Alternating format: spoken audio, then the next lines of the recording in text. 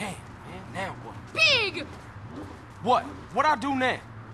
Oh, so this is where you've been, eh? This is how you repay my tenderness? Do you prefer the curves of some car to those of a real woman? Look, Catalina, you called it off, remember? Just business. What kind of a man are you? When I say just business, I mean that I love you! What the fuck? When I say I no interested no more, I mean that I love Wait! you! And Hey, when this I my... say that Wait, I miss Catalina, you... wait! Leave my car alone. I did this for us, for me and you. It's too late. I don't love you no more. I love another, okay? What? Then what the fuck was this about? I cannot keep my passions hold up. They need a release. That was a good release. Like hitting a man with a frying pan while he sleeps. This, Carl? This is my new man. Are you jealous? Are you going to fight for me? Huh? Nah, I can take rejection. You are jealous and a coward. Now let's race! Crazy bitch.